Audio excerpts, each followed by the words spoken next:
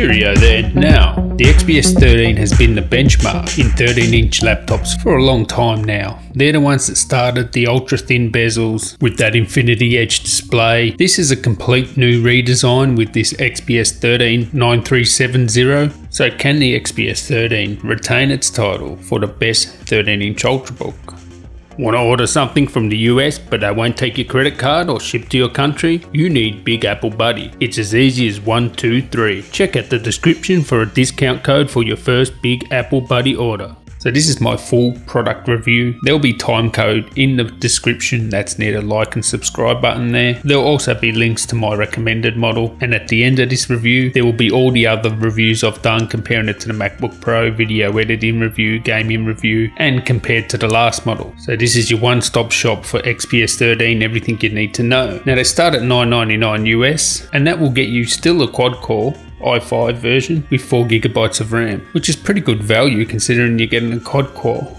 Now I recommend you get as much RAM as you can, but in Australia here start at $2,099, they start at 1,249 quid in the UK. You can get up to Core i7-8550U processors. These are 15 watt parts. They can burst up to 4 GHz, up to 16 GB of low powered DDR3 and up to a terabyte of SSD storage. The model I have here is the i5-8250U, 8 GB of RAM and 256 GB SSD. And when it comes to build quality, ooh, this thing is damn sexy. It is the sexiest laptop out there when it comes to this rose gold and white model. Alpine white deck there, sandwiched between CNC machined rose gold aluminium. Beautiful, absolutely pure class. It's very petite. That white woven glass palm rest has a nice texture to it. It's different to the soft touch on the black carbon fiber model. I think it's just top drawer when it comes to design there. It is elegant, beautiful. It's just absolutely gorgeous. Now of course having those thin bezels means that the webcam is down the bottom in the middle there, so it will look up at you. Now I've already done the video comparing it to the MacBook Pro. It will be tagged on at the end of this video. You can check that out. I would not be buying a MacBook Pro or anything that's dual core at the moment, so you need 8th generation quad core. At the moment there's no comparison. It is better than the MacBook Pro just because the MacBook Pros have that dual core. It's only 11.6mm thin, 1.21 kilos, 2.68 pounds. It is the most petite, smallest compact 13-inch out there. Now one place this differs to the previous generation is you do not get USB-A now, and you don't get a full-size micro SD card slot. They still sell the old model, so if those things are important to you, maybe you want the old model because you can get the 8th generation quad core in that. So when you go thinner and lighter, you're going to lose these legacy ports. So on the left hand side we have 2x4 Thunderbolt 3 ports, so plenty of bandwidth there. On the right hand side we have USB-C and micro SD card slot and a headphone jack. Now the thing about the micro SD card slot, this is one thing that sort of differentiates it from a lot of the new 13 inches out there. I would prefer it's full size. At least you can add additional storage. At least they put that there. You also get included in the box a USB-C to Type A adapter there, so at least they include that as well. When it comes to sound,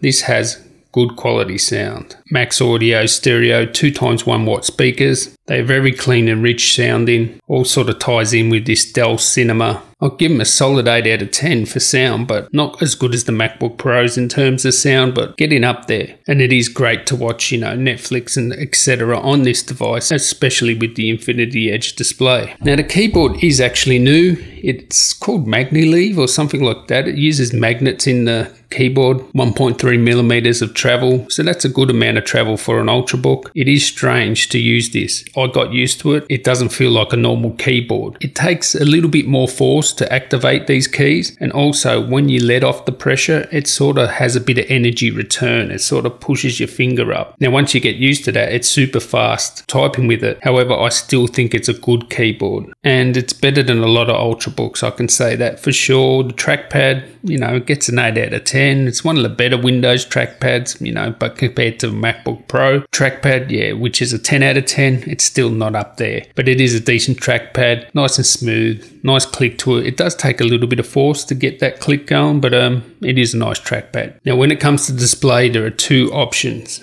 You have a full HD non-touch option, and you have a 4K version with touch. Both are edge-to-edge Gorilla Glass 4 and 100% sRGB. They have the DELL Cinema, so it does really look good. I have the full HD model. As I said, they're both glossy. It's crisp, vibrant, very bright. These things get very bright. Both the displays get very bright. It's nice and contrasty. It is a cracking display. Now, when you get the 4K, that goes to another level. That is ultra crisp and sharp, but you will get about 3 hours less battery with that. So do you need 4K? Probably is overkill, but if you do want that ultra sharp, crisp 4K display, that option is there for you. But both the displays are actually really awesome. So when it comes to battery life, it has a 52 watt hour battery, has a 45 watt charger. I could get nearly 14 hours just streaming YouTube videos at 40% brightness. It's one of the only laptops I would leave just playing videos at night, come back in the morning and still be playing those videos. Not many laptops do that. So with this full HD model, you will easily get 10-hour runs out of it just with normal web surfing, etc. And with that sort of general use, 11-12 hours maybe, you know what I mean? At, you know, that 40% brightness. With the 4K model, you'll get around 3 hours less battery life. So around the 7.5 hours battery life with the 4K model. So whichever way you go, you're getting good battery life,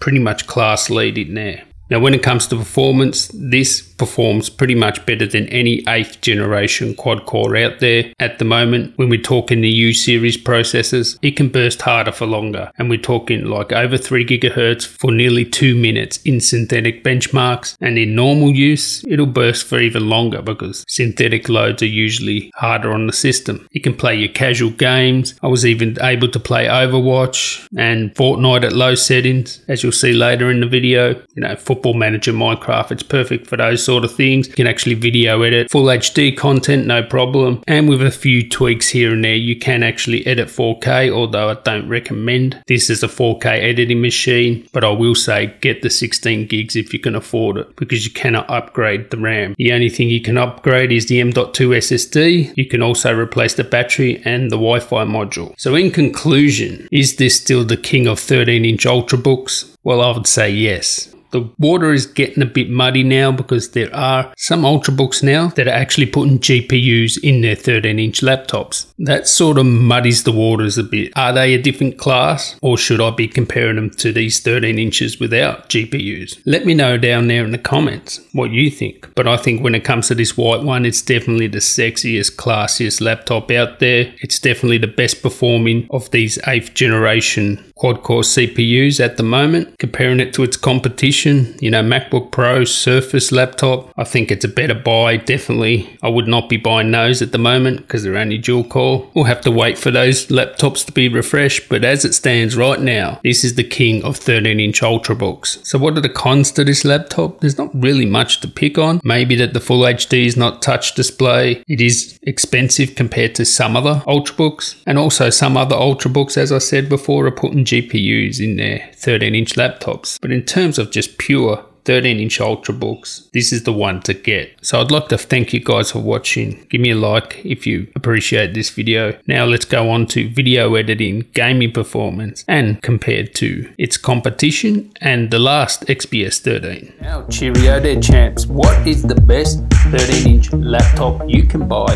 at the moment? We're talking Ultrabooks here. To qualify for this, you have to be a thin and light Ultrabook with a premium build. That's why I ruled out the Surface Book 2, because at the end of the day, it's not that thin and light compared to these laptops. Well, it's actually not that much heavier than the MacBook Pro, but it is a hybrid. It is a 2-in-1, so it's not really a laptop. So what is the best 13-inch Ultrabook you can buy as of today? The actual ZenBook is actually a 14-inch. It's because it's actually thinner and lighter than the MacBook Pro. So I think if you're in the market for a 13-inch Ultrabook, this is worth considering too. So the 3 laptops we'll be comparing is the 217 MacBook Pro 13-inch non-touch, I will talk about the touch version as well. The ZenBook 3 Deluxe UX 490 UA and the DELL XPS 13 9370. That's the 2018 model. Now when it comes to price, no surprise here, the Mac is the most expensive. If we spec them up all the same to their higher end models,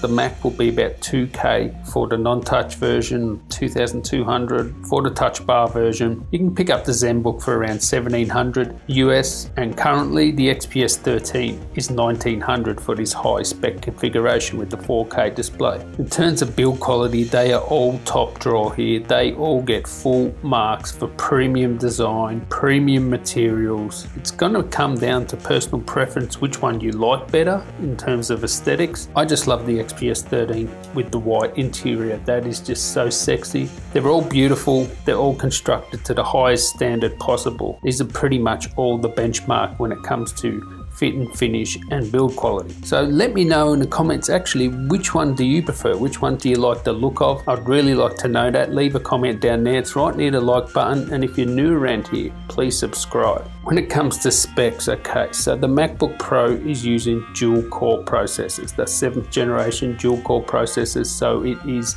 a generation behind the ZenBook and the XPS 13, which use the 8th generation quad core parts. They all have a maximum of 16 gigabytes RAM. The MacBook and the XPS 13, you can get up to 1 terabyte SSD, and with the ZenBook you can get up to 512 gigabyte SSD. The MacBook Pro's SSD is soldered in, the other two have upgradable SSDs, M.2 SSDs. ZenBook and XPS 13 have Intel HD graphics, the MacBook Pro has Iris graphics. I do expect that the XPS 13 will eventually come out with Iris graphics also. ZenBook Pro has a 46 watt hour battery, MacBook Pro has a 54.5 watt hour battery, and that's the non-touch version, which has the bigger battery compared to the touch version. The XPS 13 has a 52 watt hour battery, so the Mac actually does have the biggest battery out of all of them, and the ZenBook the smallest. When it comes to weight, the ZenBook is the lightest at 1.1 kilos. The MacBook Pro is the heaviest at 1.37 kilos. That's a fair bit of difference there. The XPS 13 is in the middle, 1.21 kilos. So the XPS 13 is the thinnest at 11.6 millimeters. The MacBook Pro is the thickest at 14.9 millimeters, and the ZenBook 3 is 12.9 millimeters in the middle. Overall, the XPS 13 is the smallest. It's the most compact. It really is the size of an 11-inch laptop. The ZenBook is the lightest, the MacBook is the heaviest, and it's the thickest. And that's really interesting because I think even when they revise these MacBook Pros, they're going to keep the same chassis. So I don't think they're going to go any thinner and lighter. So it is at the heavier and thicker end of this 13-inch segment here. So in terms of specs, of course, the ZenBook and the XPS 13 have the better specs because they have that 8th generation quad core part. It is much faster than the dual core 7th generation CPU you get in the Mac. When it comes to ports, they're all very similar. MacBook Pro has 2 Thunderbolt ports on the non-touch, 4 Thunderbolt ports on the touch version, that's Thunderbolt 3. The ZenBook has 2 Thunderbolt 3 ports and 1 USB-C port. The XPS 13 has 2 Thunderbolt 3 ports and 1 USB-C port. Now all the Thunderbolt ports are ×4 Thunderbolt ports, but the extra thing that the XPS 13 has is it does have a micro SD card slot, so that is handy. You know, you can even put video files on there if you're video editing, you can put photos, whatever. It's just expandable storage. Or, you know, if you have a camera that has micro SD, you can plug that in and take the files off that. I have to give it to the XPS 13 there just because of that.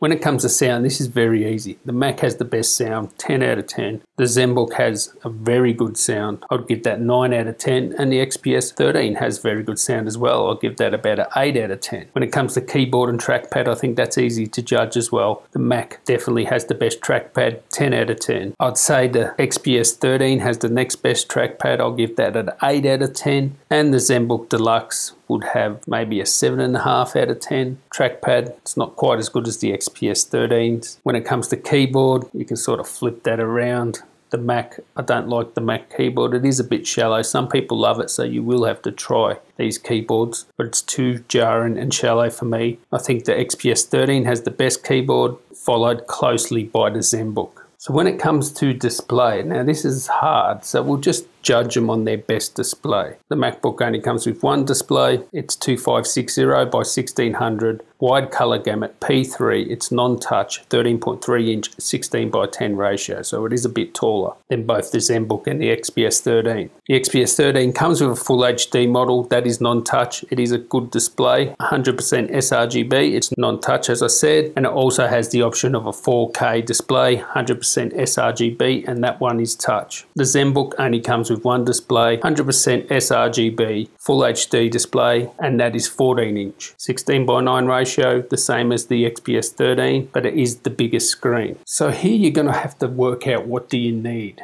The best two displays, I think, are the 4K on the XPS 13 and the Mac display. The Mac has that wider color gamut, so it does have the widest color gamut. The Mac and the XPS 13 brightness is around the same. If you're doing like, say, desktop publishing or printing or stuff like that, the Mac does have the widest color gamut. But if you're just talking overall better display, I think the XPS 13 has the best display. What you get with a 4K screen on a 13-inch laptop, it does look like overkill, but you get a sharper image. You notice when you have a phone, when you have a 1080p phone versus a 2K phone, you'll notice that the higher resolution phone does have a sharper image. The 4K display on the XPS 13 is sharper than the Mac display. They are both phenomenal quality. The XPS 13 also does have touch, but the Mac has the wider color gamut. Let me know what you think is the better display. That's what I would say. It will depend on your usage, but overall, considering touch, 4K, bright screen, I think the XPS shades it here over the Mac, although out of those two, you can't really go wrong. They are both cracking displays, and remember the Mac's display is a little bit taller.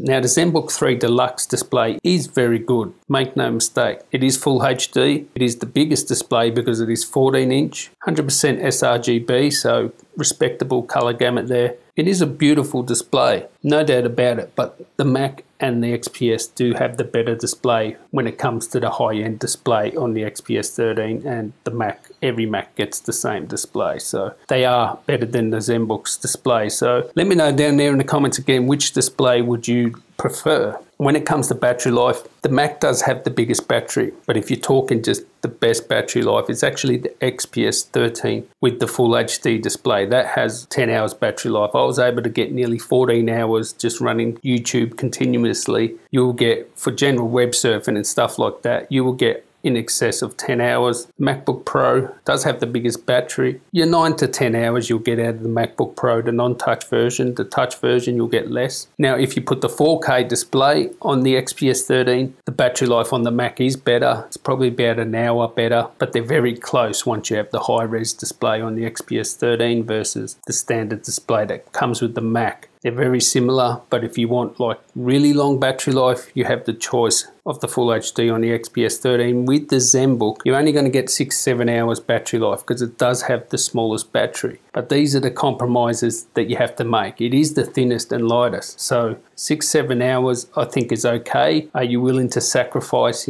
battery life for something that's thin and light? Some people do. Again, let me know in the comments. Would you prefer a bigger laptop, fatter, with better battery life, or would you like thinner and a bit less battery life? These are the decisions that the manufacturers have to make, and this is what they come up with. So in terms of performance, no doubt the ZenBook and the XPS 13 are of a magnitude faster than the MacBook Pro, just because they are quad cores versus dual cores on the MacBook Pro. They should update the MacBook Pros this year, but I wouldn't hold your breath, but I think they will. Do not buy a dual core 7th generation MacBook Pro 13 inch now. Wait for the quad cores. The Macs, they do throttle anyway because their thermal design is not very well, so you don't get the maximum performance anyway, and once they put quad cores in there, unless they upgrade the cooling solution, they're going to throttle anyway, so you probably won't get the performance that you get with the ZenBook and the XPS 13. They have identical CPUs, so you would think that the performance is identical, but it's not. The XPS 13 has the best tuned quad core going around.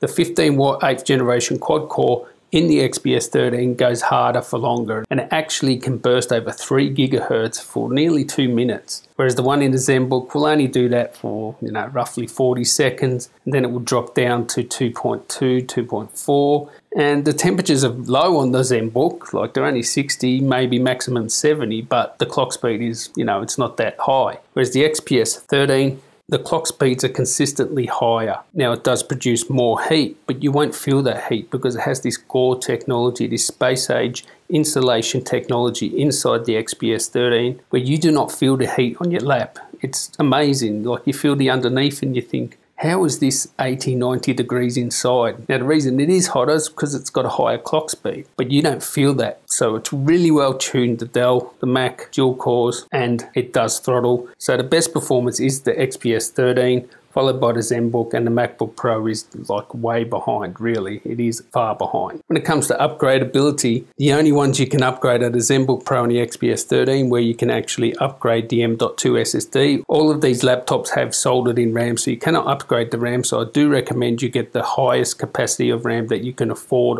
on any of these laptops. So in conclusion, what is the best 13-inch Ultrabook you can buy today? First, please let me know what you think. I really want to know. But me personally, I have to go the XPS 13, shock horror. Considering it does have the best performance out of all these laptops, I think arguably the best display out of all these laptops. It certainly has class-leading battery life. It is the most compact out of all of them. It is tiny. You will not believe that it has a 13-inch display. So overall, I have to give it to the XPS 13, followed by the ZenBook. That will be my second choice, and that's just because it's got the quad core. If it didn't have the quad core, I'll probably choose the Mac second, just because of its display. Again, if they had a better display in the ZenBook, I probably would choose that second if everyone had the same CPU. The MacBook Pro, the thing is, it's a bit heavier and bulkier than all of them. It looks like it needs a refresh in terms of design. The design looks fine. It's just thicker, heavier, and bigger than anything else it's compared to, like these two laptops. So it does sort of look a bit cumbersome, but it is still a great laptop. But do not buy the dual core, wait for the refresh, and then maybe I'll do another shootout. I'd like to thank you guys for watching. Give me a thumbs up if you like this video, and if you're new around here, please subscribe, and until next time, guys.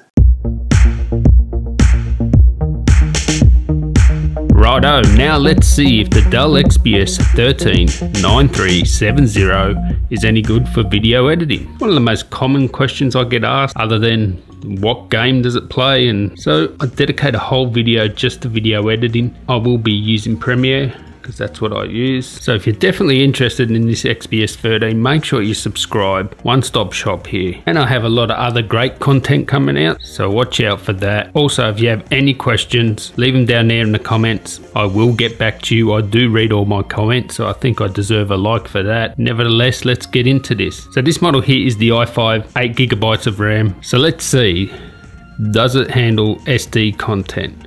And what I will say is definitely get the 16GB RAM if you're thinking about video editing. 8GB is not enough. I'll just show you a little video here. When I rendered a 4K project, which I used to test rendering times, it was hitting that hard drive like hard because it ran out of memory. 8GB of memory is not enough. So definitely get 16 gigs if you're interested in video editing.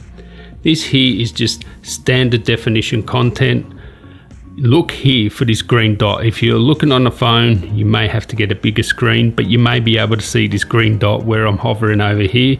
Once that turns yellow, we are dropping frames, okay? So this is standard definition. Let's play it. And apologize for the planes again. Okay, it'll play through standard definition at, oh, that's half. We'll turn that to full.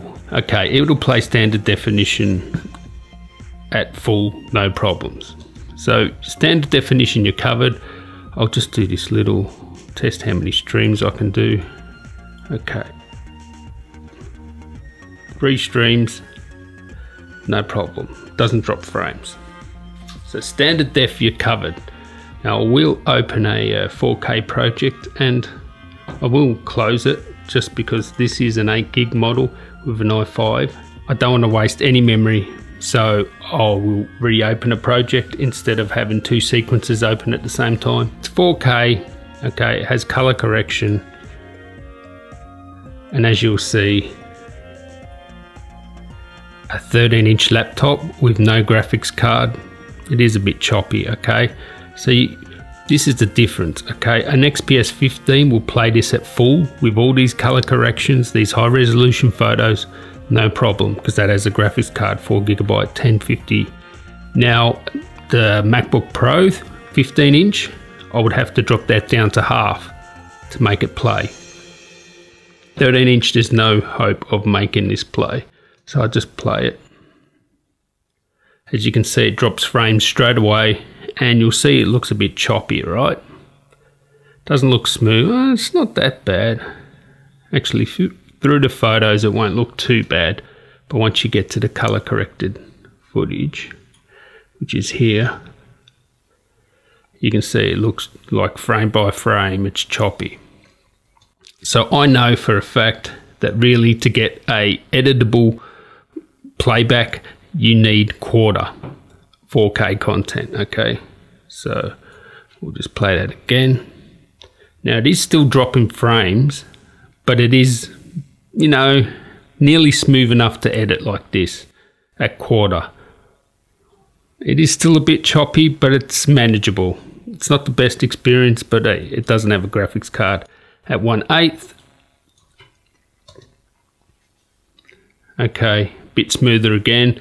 And what does that look like? That 1/8, yeah, it doesn't look that great, but it is pretty smooth at 1/8. I will go back and I will put that on 1/4 again. Play that back, and you'll see it's pretty smooth at 1/8. I mean, sorry, 1/4. That's editable. And I'll just go here and scrub a bit. You know, it's not super fast, but that is manageable at 1/4. 4K, that's with color correction, high resolution photos. You can do it. It's not the best experience, but where this excels is really at full HD content. But it actually can play back 4K content too. I will show you.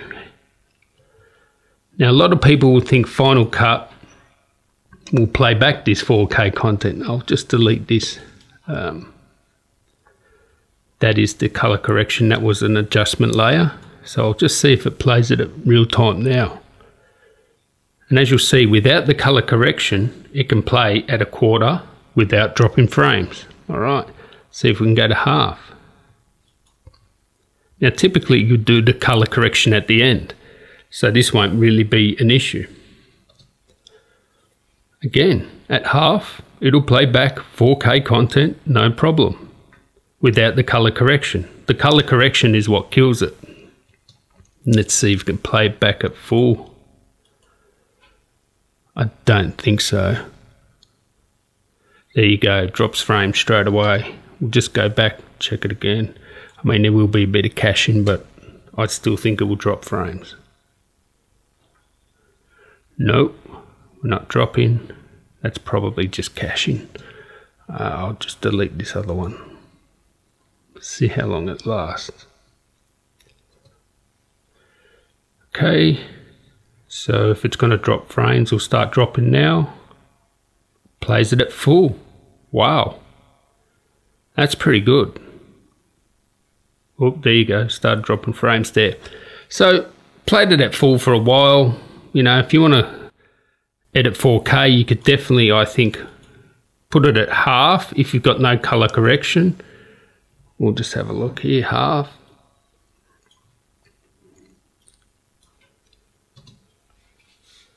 Oh, drop some frames again.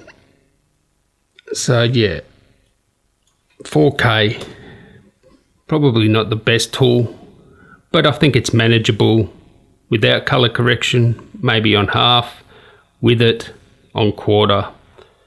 Now you might think, well, in Final Cut, if I have a 4K video, it'll play back no problems. And the reason being is, I will show you what Final Cut does. People think it's some sort of magic optimization that Apple does with their hardware. That's just a myth, actually. So what Final Cut does is it basically uncompresses the files, okay? So when you import a file into Final Cut, automatically it'll render it out in the background, uncompress it, and change it to ProRes, okay? So when you're getting smooth playback with Final Cut, it's actually doing that for you, okay? Now with Premiere Pro, it's a professional application. Like Final Cut is more for prosumers, so it does a lot of things for you just without you knowing. Like Premiere will never do that. But anyway, so this is 4K. Now I've rendered this out into Cineform, which is very similar to ProRes. And let's see, actually I know that it will be able to play this at full, no problem. And boom, it does. So basically when you hear people saying, wow, that 4K content, I can edit it with my MacBook Pro 13-inch 4K content, no problem. Well, that's the reason why, because it's actually converting it to Cineform in the background. There's no magic, you know, optimization or whatever. It's just, that's what it does. And if you do that manually yourself, as I just did there, it'll play back that content at full.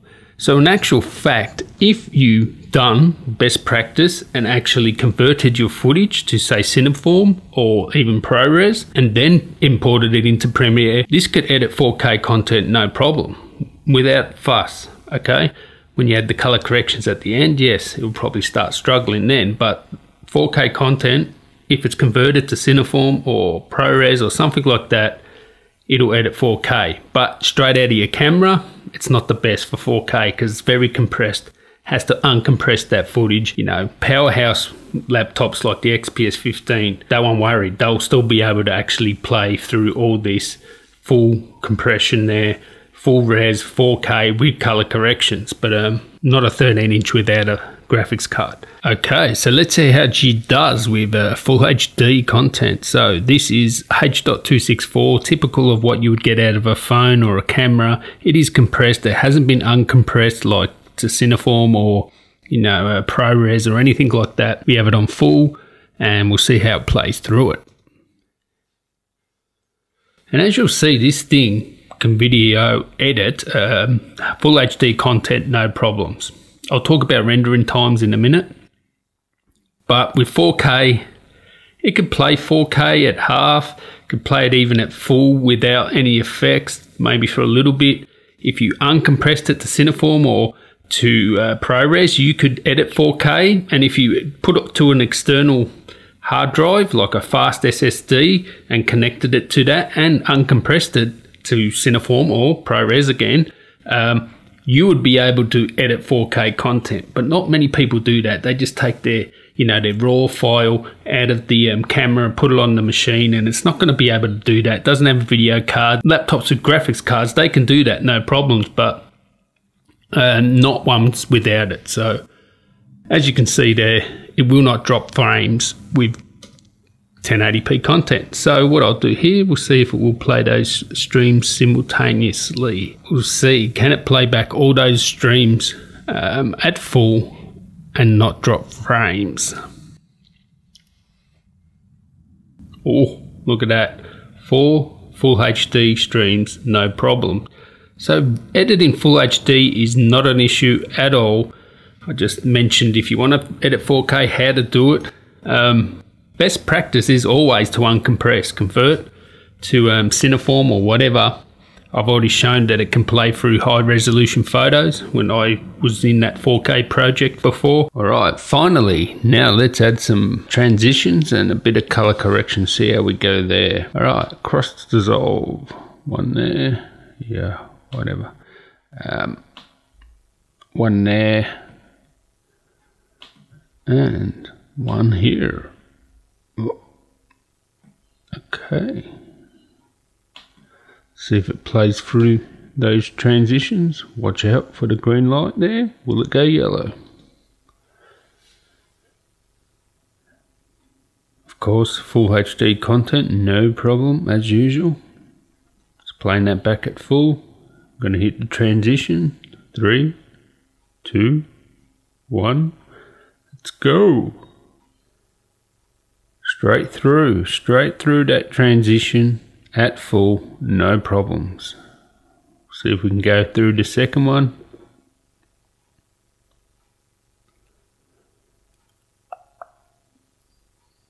And here we go. Second one, no problem. So it has no problems with transitions. We'll do a bit of color correcting.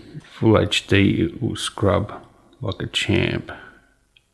So smooth. All right, let's try and do some color correcting it. See what it does then. Let's go to color. I'll just, I don't know, load.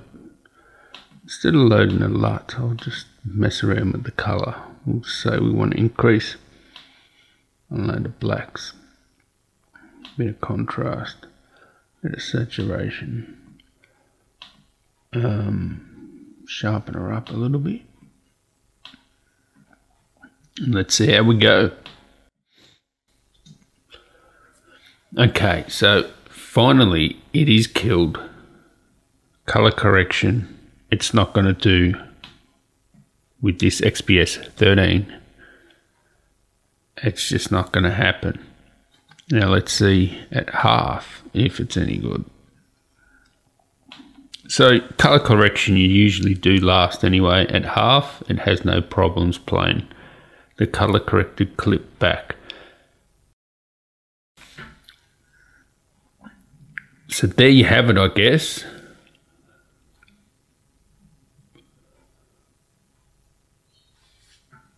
So that's pretty good. I'll just copy those settings. Okay, so just color, just copy in the color corrections on each of them. And if I do play that at full, it's not going to work. Obviously, we've already established that. But how is it scrubbing like that? Seems okay scrubbing like that, and it's not playing them at real time. You can see it's dropping frames. It's not as smooth as it should be, but it's still editable. It still is, even at full.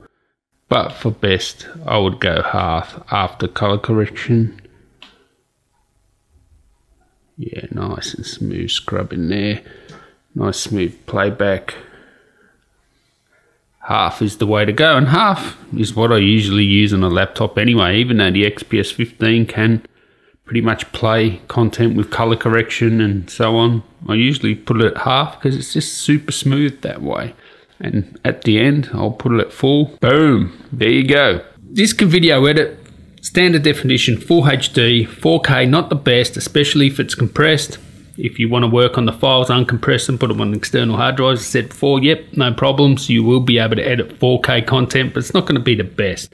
Okay, you need a graphics card. i5 versus i7. I would say that really doesn't matter, but you do want the 16 gigs RAM because it will start right into the disk when you render if you only have 8 gigabytes, especially with a 4K project. Full HD not so much, but 4K definitely it will hit the RAM limit and it will start managing right into the disk, and it will just slow down the render time. So you need the 16 gigs if you want a video edit. I just recommend 16 gigs full stop. Now in terms of render times, I didn't want to use the 4K project which I use on all my laptops to compare, because as I said, it was hitting that RAM issue where it didn't have enough RAM. So I just rendered out a 2-minute video and I compared it to the dual core 7th generation to this one, and more or less it stands up to that 40% faster than the dual core. So this will also depend on effects, how many photos you have, color correction and stuff like that, but generally that 40% over the last generation dual cores will sort of stand up most of the time. So I think this XPS 13 is as good as you're going to get in a 13-inch laptop without a graphics card for video editing. So just bear in mind all those things I said before about 4K.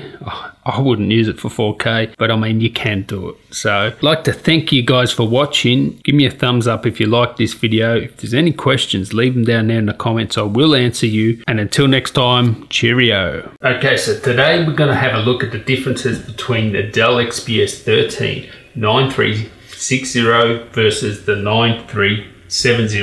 Both have 8th generation 15-watt quad-core CPU parts here. In actual fact, this one has the i5, this one has the i7, but you'll see later, interestingly, In benchmarks, this is actually faster than that. We'll get to that later. If there's any tests or anything you want me to do with this 9370, the new XPS 13, let me know down there in the comments any questions. I will do a full review, gaming review, video editing review.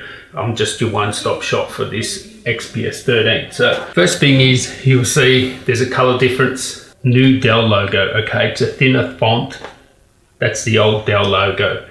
This is gold, obviously, that's silver. They used to have a gold XPS 13. I don't know if they still do with the older model, but this one is the new Alpine white and gold. So it's a two-toned laptop there. And let me tell you now, this thing is gorgeous, like super gorgeous. Now, just looking at them, they look fairly similar. You can see that this one's not quite as tall as that one, it looks like. Just a millimeter here and there, the footprint. It's just a shave mill here, a shave mill there. Now this is certainly thinner. So this is 11.6 millimeters versus 15 millimeters with the old model. So it's definitely slimmer. The overall footprint, shaved mill here or there, there's not that much difference in the overall footprint, but it's definitely thinner. Now overall the design is very similar, but this new XPS 13 just looks more refined. Okay, in every way it just looks more refined. It just looks classier. As you can see here, no surface flap, and it has the bigger vent there. The cooling is a lot better on this new one. So in essence, although this design is very similar, the new one just looks like it's, you know, it's been to the gym, it's trimmed off, it's gone on a diet. It just looks, overall, it just looks more polished, more refined, and you can definitely tell the difference. I can, at least. And you can see that at the side there. When you look at them side on, it is indeed thinner. Now, interestingly, it's not really that much lighter, certainly in the non-touch variant here. So both of these have the full HD display, and they're around the same weight when it's the full HD display, 1.2 kilos versus 1.21. This is actually slightly heavier. But when you go for the non-touch, the old one is 1.29 kilos and the new one is 1.21 kilos. So it is lighter if you get the touch version. Overall handling both of them, I can feel that the new one is thinner. As I said, the weight's very similar, so it doesn't feel lighter at all, obviously, but it feels a little bit better to handle. And again, it just looks more polished, more refined, just it looks classier, especially with this gold and white. Now, one of the main differences is the port situation. So here we have a USB-C micro SD card slot versus full-size SD card slot and USB type A on this side. You turn them around, you have two 4x Thunderbolt ports on the new XPS 13. You have a Thunderbolt 3 port on the old XPS 13, ×2 lane, it's not a 4x, and you have another USB type A 3 there. And both of them have a headphone jack. This new one's not going to be for everyone. My personal opinion is much sexier. I do like it, but if you're someone that's never used a USB Type-C laptop, think hard and long. You do get a dongle with this new one. It will annoy you to have to use dongles. It certainly annoys me. I understand when things get thinner, these legacy ports will have to go. But if you're just buying it as a tool and you don't care about the thinness and stuff like that, and you just want the ports, the old one is probably for you. And they sell both of them, and there's around a $200 price difference at the moment. And they both, as I said, have the 8th generation quad-core parts. And as you'll see here, both the speakers are on the side here too. The sound on the new one is better. No doubt it is better. I wouldn't say it's class leading in terms of sound, but the sound is very high quality. Okay, so once I open these bad boys up, you can see the difference. Ebony ivory. So this is an actual nightmare to film because exposing for black and white, they're completely two different exposures. So tried to balance it as best I could. I love this white. It is so gorgeous, this Alpine white. This is the traditional black that you get with the normal XPS 15s, the silver, and it has that soft touch. This has woven glass and it is a hard touch, but it's textured too. So this does feel more comfortable, but it gets a lot of fingerprints in that. This, I do love the feel of it. I just keep on touching it. I love the texture of it. It's really nice, but it's not as comfortable as that, but it doesn't show the fingerprints. So 100%, not even a competition for me. I'll take the white every day of the week. Some other differences you'll notice is the trackpad. Well, this one feels slightly smoother. Maybe it's because it's new. They're both glass, but the click certainly feels better on the new one. So I do like the trackpad on this a bit better. Tracking, very similar. If anything, this one's better. Keyboard, this is backlit, white keyboard, white light. So depending on which angle, it may be hard to see, but I don't care. White out is good for me. I love things whited out. You'll see the backlight better on this, obviously. So when it comes to keyboards, the feel of them, this new one uses magnets. They're both 1.3 millimeters travel. So the travel definitely feels similar, but this is a better keyboard. For me, now this will be personal preference. It feels stiffer. That could be because it's new. We'll see how it goes after a week or so, but it just feels like you have to apply a bit more pressure to activate these keys. And it just feels better. The feedback feels better, whereas these ones feel a bit softer. I don't know, they feel a bit mushy compared to this one. These ones feel firmer. So I definitely like the new keyboard better. Fingerprint scanner here on the old model. On the new model, you have the fingerprint scanner here. I actually prefer it there, but I don't know, whatever. You can charge this on any side. USB-C charger, charge it on the left side, right side, doesn't matter. This one has the barrel charger, and of course you can only charge it on that side. I think it can charge through Thunderbolt with the old model, but it's like really slow. Webcam in the middle now, infrared scanner for Windows, hello. Here is the webcam on the old model, much better position, but they're still at the bottom. That bothers some people. It doesn't even bother me at all, but like you probably see a lot of my reviews. I don't even mention the webcam because I really couldn't give a toss, to be honest. So anyway, yeah, so it's in the middle and they're both at the bottom. So if that bothers you, yeah, factor that in. Bezels, if we look at the displays, matte display, full HD, glossy display, full HD, both non-touch.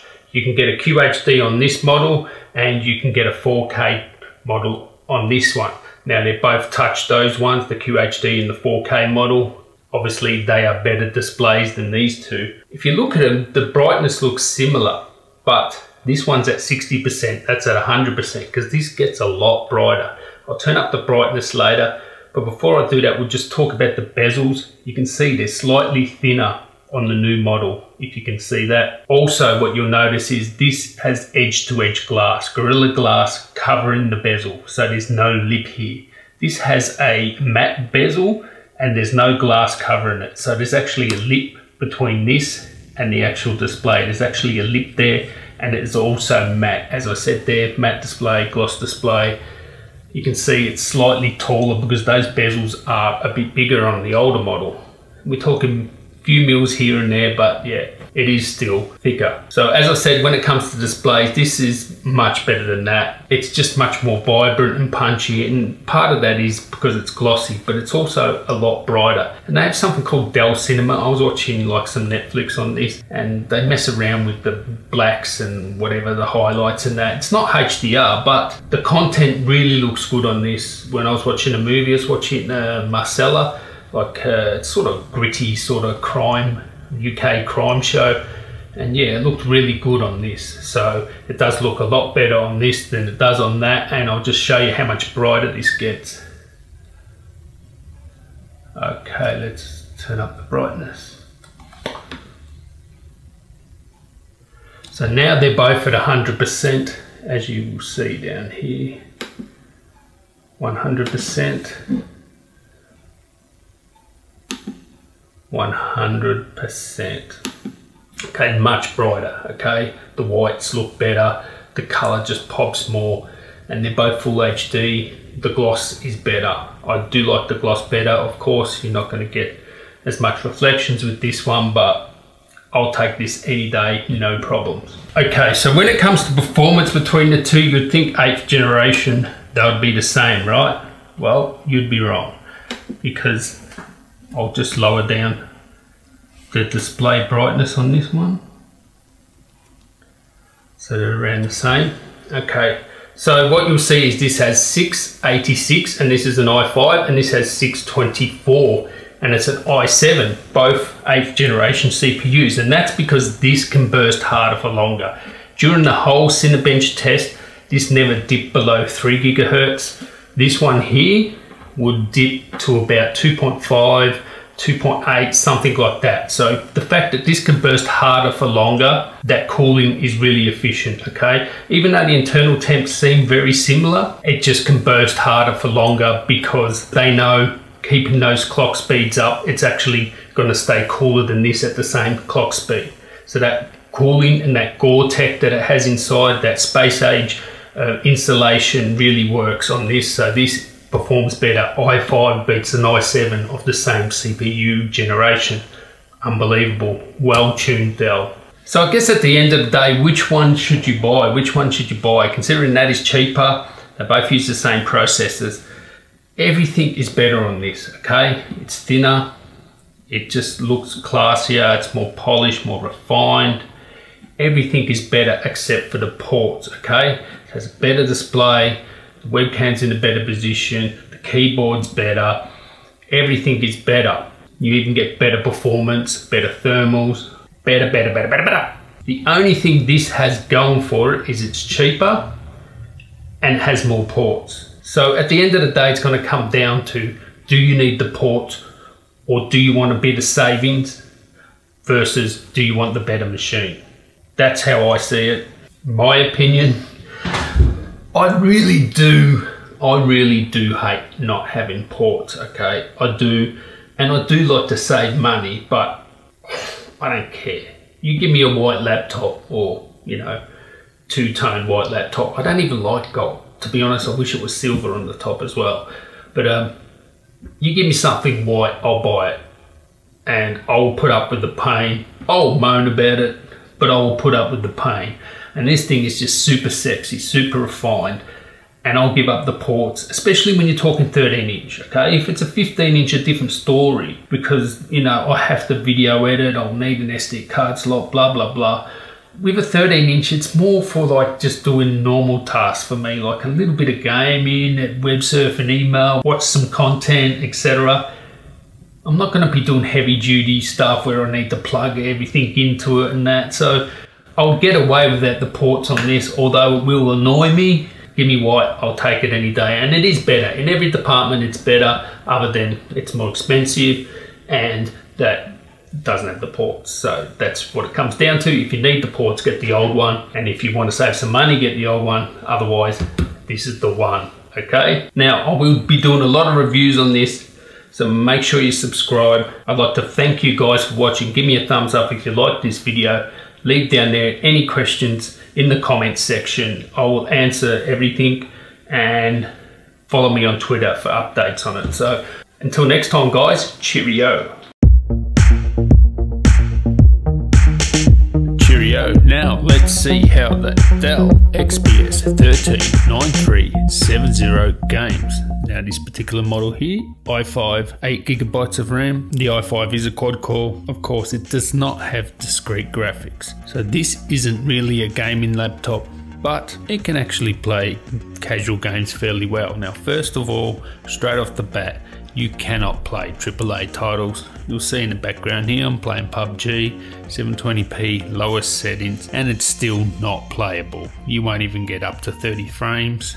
You might get around 20, 25 frames. It's not meant for these type of games. It's meant for, casual games, Minecraft, Football Manager, Asphalt 8, and actually plays CSGO, Fortnite, and Overwatch Maybe not Fortnite. Fortnite, it's touch and go, but certainly I had a good gaming experience with Overwatch at 720p low settings. It looked alright still, and it was very playable. With CSGO 1080p low settings, I was able to get well in excess of 60 frames per second. It didn't really get hot, it didn't overheat. It was still bursting in the high 2000s, even up to an excess of 3000 megahertz. So it's a competent little gamer for, you know, casual games. And the good thing is it doesn't get that hot. You won't feel it get that hot underneath, and temperatures were well controlled and it wasn't that loud. So let's go into some live gameplay. If you don't like that sort of thing, you know, click off now. I think I deserve a like for playing Fortnite. Like, I haven't recovered from that, but give me a like there and subscribe if you're new around here. Let's go into the gameplay. I am doing what no man should have to do. You slap that like button now, because I am suffering the pain of playing Fortnite. Nobody should have to do this, but there's plenty of people willing to do it. Oh, jump, I'll jump with them. Hello, where am I going? Where am I going? What am I doing? Alright, so 720p low settings. That's what we're doing here. We can see 72, 74 degrees, 2.5 gigahertz or 2600 megahertz. We're getting 60 frames per second. Okay, so very playable. What do I do? I have no idea. These people are going to kill me, aren't they? Oh no! Get away! Run away! I'll go to a house, see if I can get some guns or something. I have no idea what I'm doing. Please forgive me. I shouldn't have to be doing this. Okay. What do I got? Oh, no, nothing. It's very playable, I must say. It looks okay at 720 even. I don't know, it looks like a console, sort of. If you ask me, there's got to be someone in here. I'm a bit scared. Alright, so let's go. It's not a gaming laptop, so that's one thing to know, but you can play your casual games. Overwatch, you'll be able to play 720p, low settings, and it's very playable actually. I enjoyed playing Overwatch on this. I'm not enjoying this. Look at that, oh, we've got up to 80 frames per second there. I'm in the squad obviously. I'm not enjoying playing this, I'm not gonna lie. I'm really suffering. Oh no, he's gonna kill me. Oh, put me out of my misery. Oh, thank you. Okay, so it's playable, that's all you need to know. Alright, so now we are playing CSGO. 1080p, low settings there. And very playable, nearly 80 frames per second. Nice and smooth. It's not getting too hot, 75 degrees. It's over 3 gigahertz. Look at that. It is flying.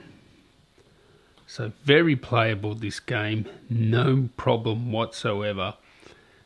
You'll be very happy playing CSGO on this. And it's really hard to play this far away, actually. Oh, oh, oh damn it, my mouse. Oh no, cannot believe it.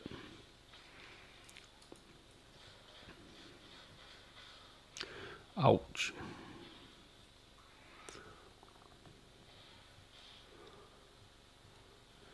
Very playable. Oh, he got nailed. Who nailed him?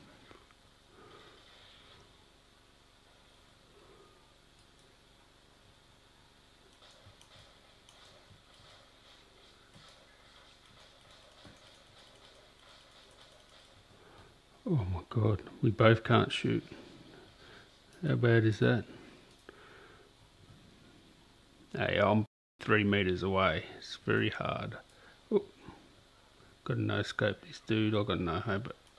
Oh, hello. Very playable, all I'll say. Very playable.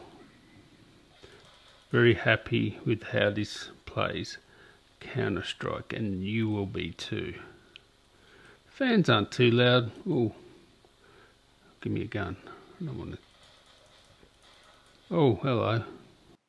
Okay, now we're playing Overwatch. 720p low settings. Telemetry's on the top left hand corner, and as you'll see, very playable. Look, 90 frames per second. Are you joking? You'd probably raise the settings up a bit there, but you probably don't want to, because when you get into a bit of action, it will slow down a bit. It looks fine. It looks like a console to me. 720p isn't that bad, and even though it is low settings, this sort of game, this sort of cartoonish sort of game, it still looks okay. Look, 84 frames. This character rules, because he requires no skill whatsoever. You just YouTube your way to like these massive kill streaks, and you don't have to do anything. You just lay down that turret, pop in some new tubes. It's actually a really good character. I like it. So it's actually very interesting. You can actually play this. I would say it's very playable. It's one of the more playable games, and it's a very enjoyable game. It's much better than Fortnite, if you ask me. See, you just lay down that turret, just keep on pounding, and you just clean up. I go on massive kill streaks with this dude. It's so good. And the other people must be raging so hard, because it takes no skill required. But as you can see, 74 degrees, 2.5 gigahertz at the moment, or 2.3, over 60 frames per second. There was a lot of action there, and it still was hitting 60 frames per second, so that's good. Very enjoyable gameplay there. We'll just leave it on for a bit more.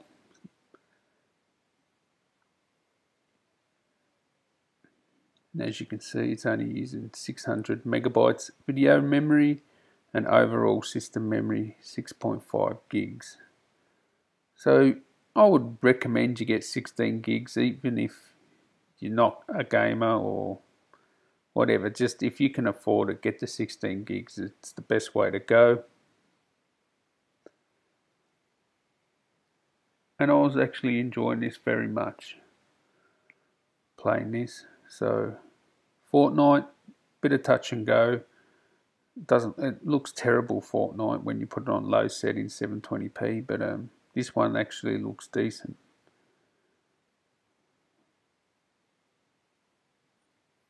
Okay, YouTube your way to success here. Such a great character. Oh, what are you doing? And look at that, still in excess of 60 frames. Well in excess. Okay, we'll wrap it up here. So for Football Manager, this laptop is perfect. Great for playing Football Manager. I just left it on the default settings, which will be 1080p, of course. And I left it on a 3D engine, and just it's very fast, so it goes through everything really quickly. Give overall talk. Let's see. Yay. Well, don't worry about it. Let's just go. Boom. 1080p, no problems. Let's go, baby. Nice and smooth, actually. Pretty good. Doesn't get hot. That's the good thing about this laptop. Underneath that space age insulation, that Gore technology, doesn't matter the temperatures on the inside. The inside's 74, which is perfectly acceptable. We're getting 3.4 gigahertz, over 3 gigahertz. Look at it. 3.4, amazing that it even burst that far. But you will not feel it on your lap warm. So it's actually very good for these type of games, like your Civilization, your Football Manager, Minecraft, you know, your casual games, Asphalt 8, and look, you can play CSGO as well, as I showed before, no problem, 60 frames per second, 1080p with the low settings. But heavy duty AAA titles, just forget about it. It's not a gaming laptop, it's not what it's meant for. But look at it, it's bursting, 3.4 gigahertz there, wow. And it's only 70 something degrees, so it's got plenty of power for a laptop without, you know, discrete graphics. Come on, United, Martial, shoot! Yes, baby, go!